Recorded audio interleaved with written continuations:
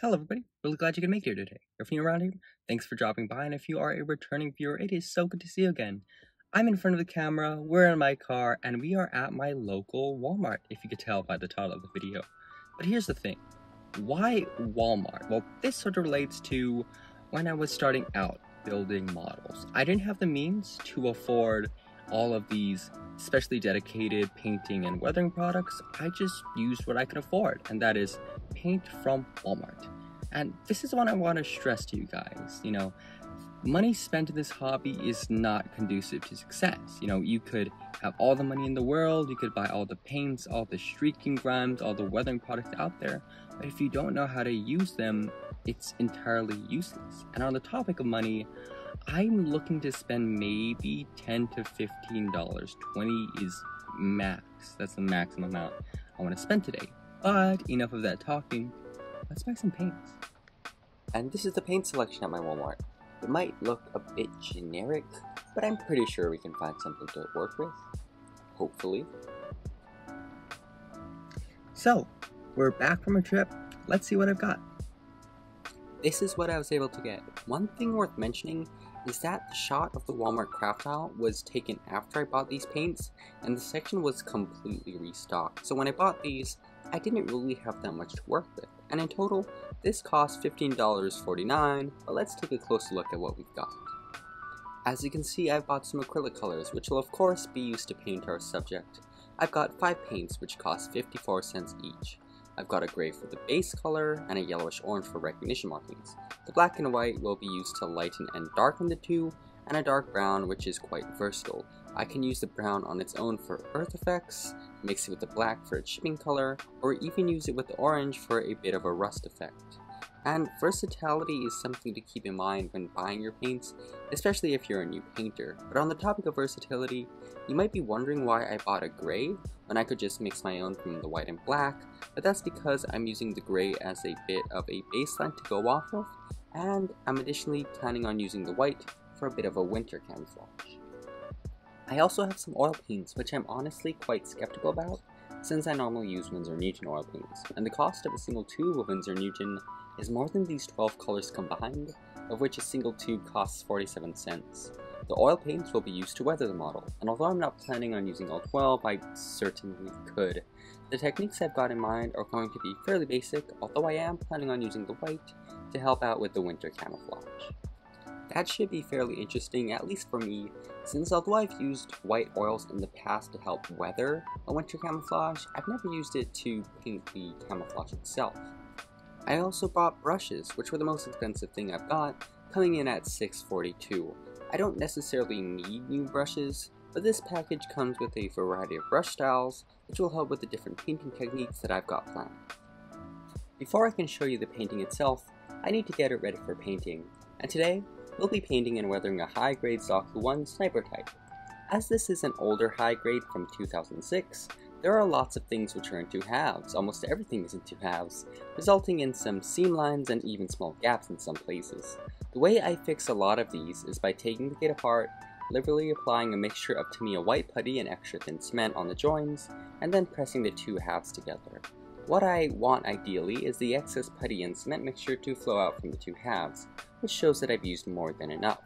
The Tamiya and putty mixture of course melts the plastic together, which should get rid of the seam lines. I then let everything dry and sand the excess. I don't really need to worry about the inner pieces, since those are ABS, not polystyrene, and this usually fixes everything, but if there's still a gap left over, I will fill those with Mr. White putty.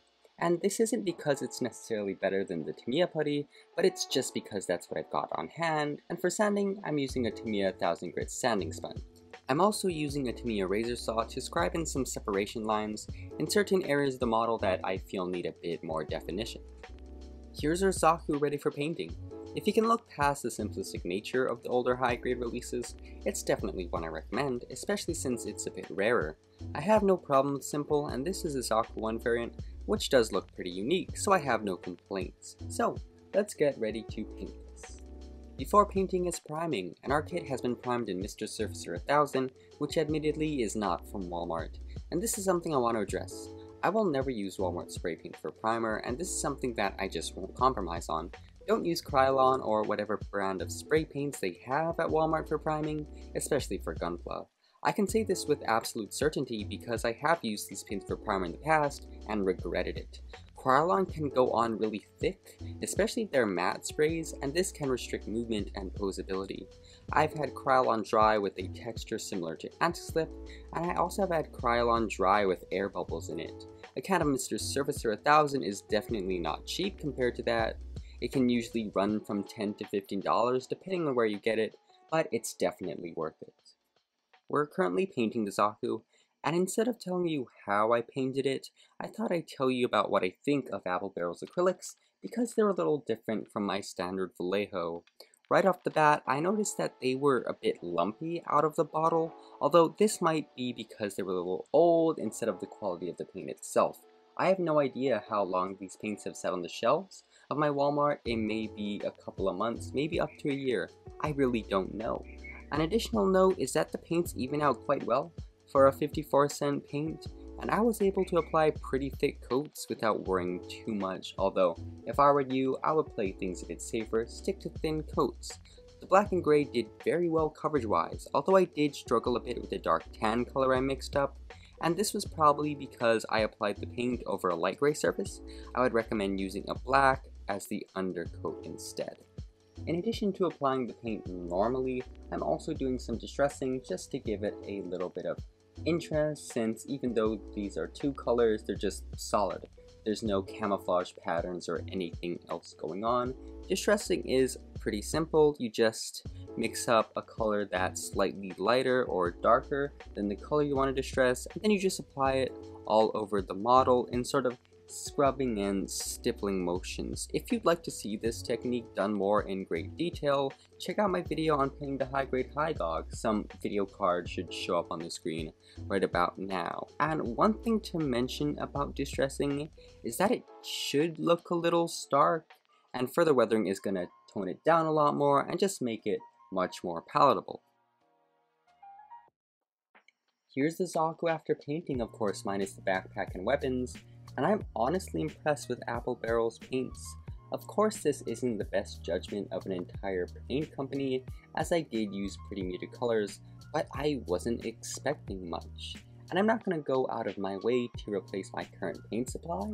I have too many paints as is, but if I am in a bit of a pinch and I wasn't able to go to an actual hobby store or buy paints online, I would really consider using these paints again. You can also see the results of the distressing, which I am pretty pleased with, although I would have made the distressing on the tan just a little bit more stark, although that's my personal opinion. And with this, the initial painting is complete and we can move on to weathering.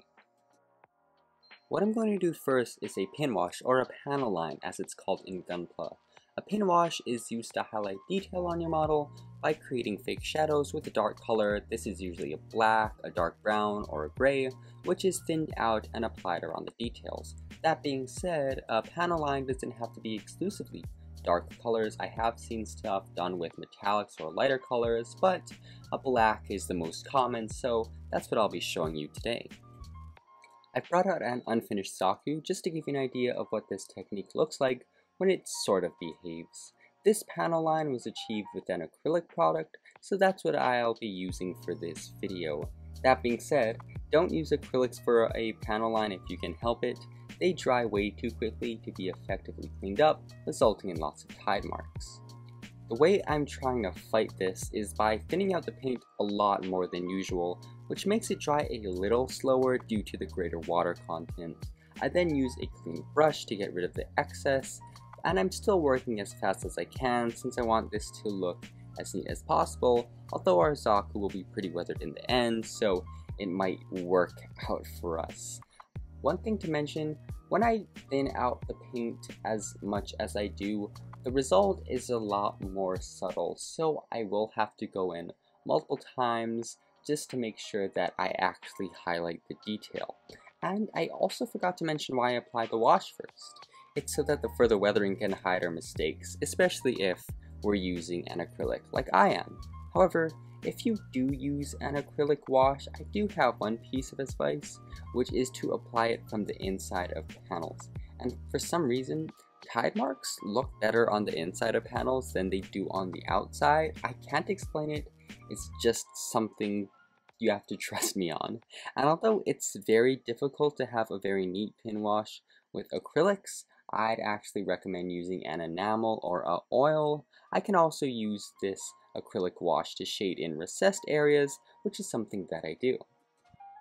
We're now going to start weathering the model with oil paints, but before I get to that, I wanted to do a brief comparison between the oil paints I normally use and the ones from Walmart. Of course, it's not really a fair comparison, but I just wanted to show you how thin these tubes are, and one thing I noticed with these paints is just how oily they are, and these paints are a lot less actual paint than I expected, which is a bit concerning, though these paints were less than 50 cents each, and my Winsor Newton cost $6 to $8 a tube. You can see here just how much oil has leached off, and I've let these paints sit for at least 8 to 12 hours. I wanted to get rid of as much oil as possible, since the oil makes the paint dry too slowly.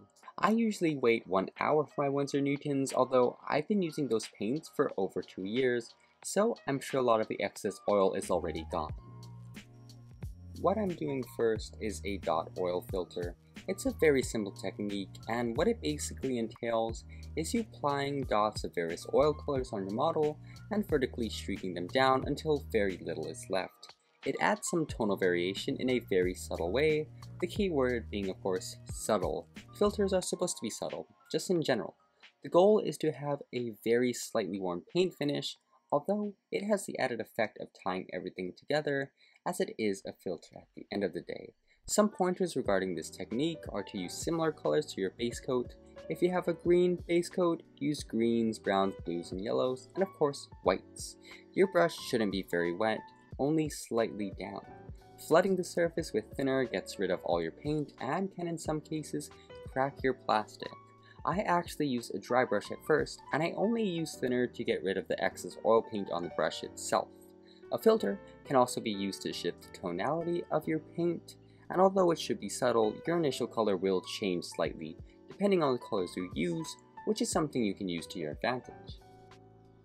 And this is the difference that a dot filter makes. The arm on the bottom has received the dot filter, and it looks a little warmer, a little more brown than the one on the top, which is just in the straight paint. Next up is chipping, and I've decided to do two-tone chipping. Normally, I'd only be doing single-tone chipping on my winter vehicles, but I decided to do two-tone chipping since I don't know what areas will be covered in white and what areas will be left in the gray and the brown. Two-tone chipping is pretty simple. First, you create chips with a lightened version of your base color, and then you use a darker color on the inside of those chips for a three-dimensional look. The first color, in this case the lighter gray, simulates a bit of lighter wear, while the second color shows deeper chipping, which is worn through the paint and gone to the primer or metallic surface underneath. When I normally do chipping, I like to use a very fine paintbrush, but none of the brushes I had would work, so instead, I used the sponge brushes. Sponge chipping is a great beginner's technique. It's as simple as dipping a torn sponge in paint, removing most of the paint, and tapping the sponge on the areas you want to be chipped up. And because the sponge is torn, it naturally creates these random chips of both different size and shape. And these are the two things to keep in mind regardless of your chipping technique: shape and size. We don't want our chips to be the same shape, and we definitely don't want our chips to be the same size. The more random the chips are, the more convincing they are as a result.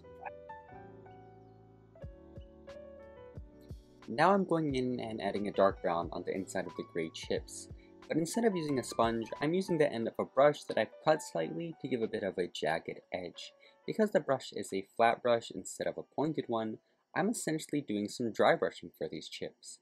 I decided to use the brush instead of a sponge for a bit of contrast, and what I also end up creating with this flat brush is some scratched effects as well as just general chipping.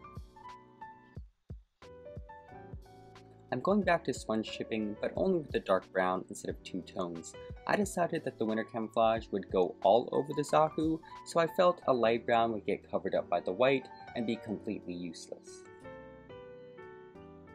Here's the result of the sponge chipping on the brown. It does show up a lot more on here as opposed to the gray. Sponge chipping is a technique that I shouldn't have forgotten. It's really easy to do and it looks great.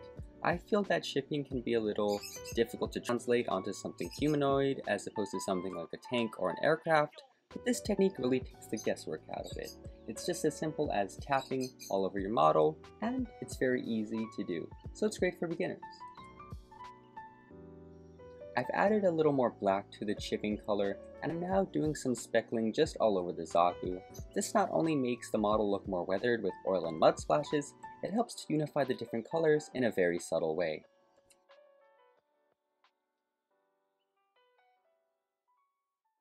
Even though I will be applying mud in later stages, I do want to give the impression of some sort of dirt effect, and this is just some heavily thinned out brown, and I'm just spreading it all over the lowest areas of the Zaku, and this works the exact same way as the filter does, which is very subtly shifting the tonality of what we've got already on. I do then go in with a wide brush and do some vertical streaking motions to clean up the excess and also create subtle streak effects. I don't want the Zaku to look too dirty, since I'll be applying a winter camouflage on top of this. I felt that if a mobile suit were to get repainted in any sort of camouflage, be it winter or otherwise, the people doing the painting would want it to be sort of cleaned. Even though I am going to be weathering this mobile suit, I do want it to seem relatively maintained.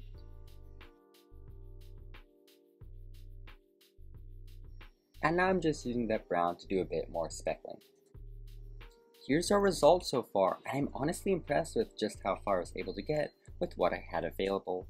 If I were to say just add some actual mud effects and finish up the weapons, I'd be pleased with the final result. I do like how it looks. It gives me the impression of something that's been weathered, it's seen combat, but it is relatively well maintained by its crews. It's worn but not abused. At this point, I think I could actually just wrap up this video since I did test out all the paints I bought, but I did say that I wanted a winter camouflage, so that's what'll be happening next. It's time to apply the winter camouflage, and I want to show an overall whitewash that's a bit degraded, but not degraded in the sense that it's all chipped up. I personally think that look would be a bit distracting from what we've done so far, but instead, I want a whitewash that's just barely there. I want a hint of a whitewash.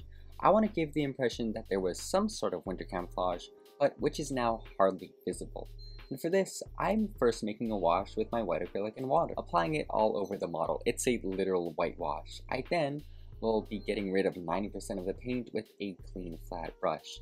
I like to use the flat brush in vertical motions for this, and this not only gets rid of paint very quickly, it will sometimes leave some streaks of white left over, and this makes it look like the whitewash was removed due to rain and the elements washing it away. If I want the white to be a bit more apparent, I can always apply more, and that's something to remember when painting, especially with acrylics. Because these paints dry so fast, I'd be in a bit of trouble if I had more paint on the model than I actually needed.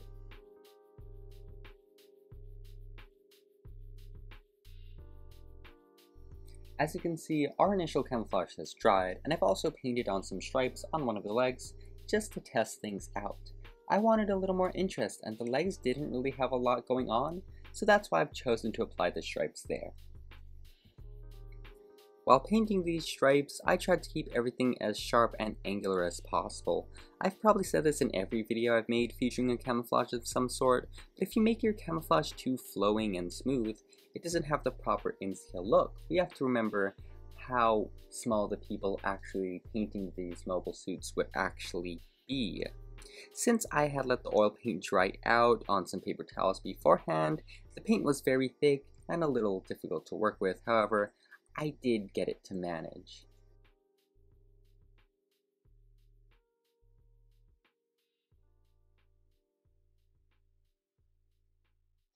But why work with oil paints when I have acrylics and know how to use acrylics? It's so that I can blend them out and make them somewhat soft-edged. I also wanted to try something new and show it to you guys. So I'm doing this with a soft brush. I don't know the technical name for this type of brush, but it's a very soft one, and I'm just tapping the stripes. I am trying to keep the brush on the inside of the stripes so that I don't get any excess paint on the gray. After all, we're trying to remove the paint, not add more onto the Zaku. It also helps to have as small of a brush as possible. This one was a little too big, it was as wide as most of the stripes, but I did get it to somehow work.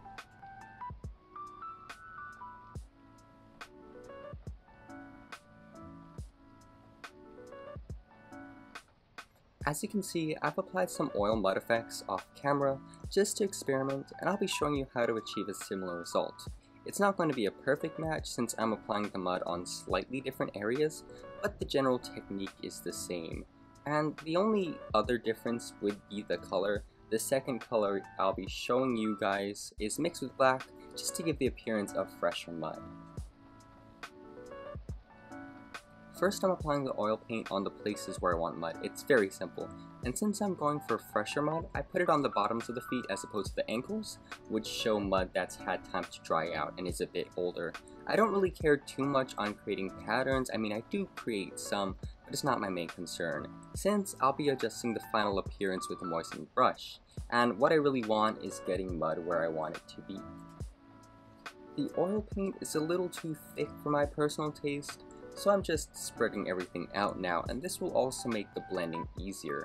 I'm doing upward streaking motions since the paint is on the very bottom, and if the paint was on the top of the surface, I'd streak downwards. Just like the last stage, we don't care too much about form, it's just spreading out the paint so it's a lot easier to work with. And when I think the paint is spread out enough, that's when I go in and remove all the excess. I'm doing vertical motions just because I have a flat brush, and this is one of the areas where these Walmart paintbrushes don't really work for me. Normally for something like this, I have this really beat up angular brush, and I let the shape of that brush create all of these imperfect mud clusters, but I had to work with what I had available. However, I'm still getting it to work reasonably well. And now I'm going in with speckling with that brown oil paint just to tie everything together once more. I'm adding the final touches, and one thing I haven't added yet is metallic effects. And although I didn't buy metallic paint, I do have a mechanical pencil, which I'm using to highlight some of the detail on the backpack, as well as to create some chipping and scratching. I'm just drawing these details in, it's as simple as that. And here's how the technique works. It's very simple and really straightforward, but it has the potential to make your model pop for a very small amount of effort. And here's our finished Zaku. I'll be adding some close-up pictures in a little bit, but I just wanted to say again how impressed I am with how these paints work, especially given the cost. And this is my message to those of you who may be starting out with painting and don't really know where to start. Model paints and weathering products seem to have become increasingly specialized. Some paints say that they're only for a certain base color or for a certain type of vehicle and even for a certain time frame. And if you just buy everything based on what the labels say, you could very well spend a small fortune. You don't need to spend a small fortune to have a pretty decent result, and that's the biggest takeaway I want to show with this video. And I could honestly talk about costs and marketing for hours, but I just want to show you another Zaku that I've completed. This one was painted and weathered with dedicating modeling products, and the results are pretty comparable. And it's not exactly a perfect comparison, since it's not in a winter camouflage and I use different colors, but if you were to tell me that one of these was painted with really cheap acrylics and oils, I wouldn't believe you. And I'm not saying that my result is perfect, I've still got a ways to go, but I do like the finished result and I hope you do as well. And this brings us to the end of the video. I want to thank you all for watching, especially if you've stuck around this far. I hope you enjoyed the video, and if you do, feel free to like, subscribe, share, comment, all that good stuff. It really encourages me to put more videos out there. I really hope that you were able to learn something as well, that if you're in a pinch and you need some paints quickly, Walmart ones can have a pretty decent result. Once again, I want to thank you all for watching, and I'll be seeing you in the next one, whenever that is.